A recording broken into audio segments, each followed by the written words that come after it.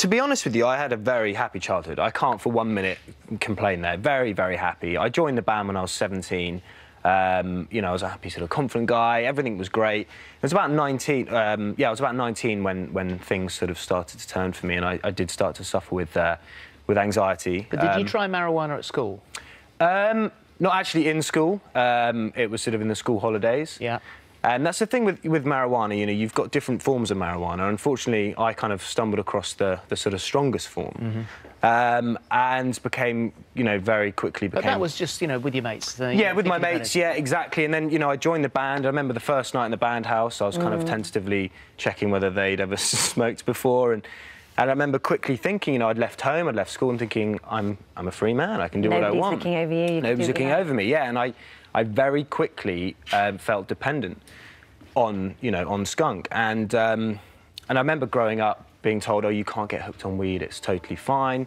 But yeah, within, you know, a month or so, that was it. That was me every night. And I mean, with this, at the same time, sort of running parallel to all of this, was the band's success. And you got the Brits and all of this. But actually, this anxiety was meaning that you didn't have time for the fans. They would freak you out. Yeah, you didn't want it. You nearly quit, actually. Well, yeah, it was a tough time because that's the thing. Things were great. Everything, you know, we were #1, selling out tours. There were times where I struggled to cope with the position that I was in. But thankfully for me, you know, this isn't a sob story. You know, it's been a very happy outcome, and I've had a very happy, you know, adult life as well. But it's had its ups and downs, and that's what really inspired me to write the book. Well, it was because of this, and we mentioned it in the introduction, there was the anxiety and the panic attacks and the OCD, big surprise birthday party, and everyone comes round to your house and you're just looking down wanting to scream, take your shoes off. Yeah, or just get out. Yeah. Yeah, it's ridiculous. Again, that's the thing, it creates irrational thoughts. But you also found that although you didn't have a problem with alcohol, that was another key that opened up. Another key to, yeah, I remember being around yours, Holly. I remember you offering me a drink, and it was around the time when I'd stopped drinking, because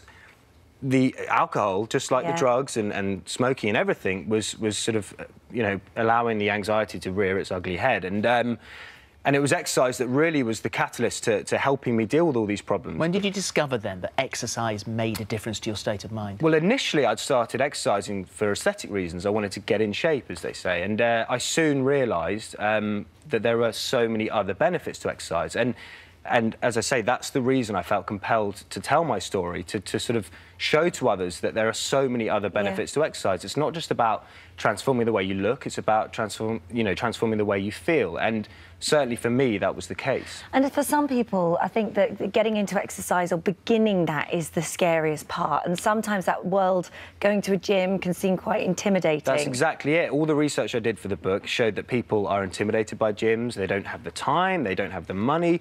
And I'm just saying here, look, and also, the whole point about it being intimidating, I think with the fitness industry, everything is based on how to get abs in 6 weeks and how to sculpt your body to a certain way. But for me, there are so many more amazing benefits to exercise that aren't just about looking good, about feeling good. And as I say, I felt the mental health benefits firsthand. I think Trisha Goddard, who used to do a show, used to do Trisha on ITV in the mornings. I think she found that the key to her anxiety problems was exercise. Absolutely, she said very early on, and this transformed my life. Absolutely, and the same for me. And of course, the aesthetics are great, but for me, that's a byproduct. And you know, and also I'm sort of saying to people that you don't have to, you know, gyms are great. I enjoyed going to the gym personally, but you don't have to join a gym. You don't have to spend an hour on the treadmill. It can be fun. You don't need equipment. It doesn't have to cost loads of money. You don't need to spend an hour a day doing it. You can get an effective workout done in 5 minutes. So, for example, the selfie workout,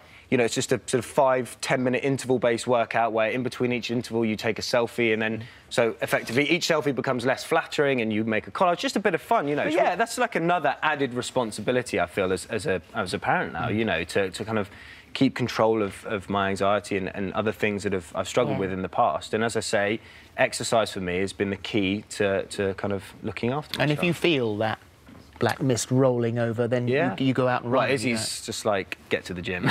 Yeah, very much so. And I just feel like it needs a voice, you know, for people who have either suffered with anxiety or depression. You know, it can be. I've spoken to doctors and research, done all my research. You spoke to our Dr. Zoe, didn't you? Dr. Zoe, that's right. And it can be as effective as, you know, a prescription as sort of an antidepressant.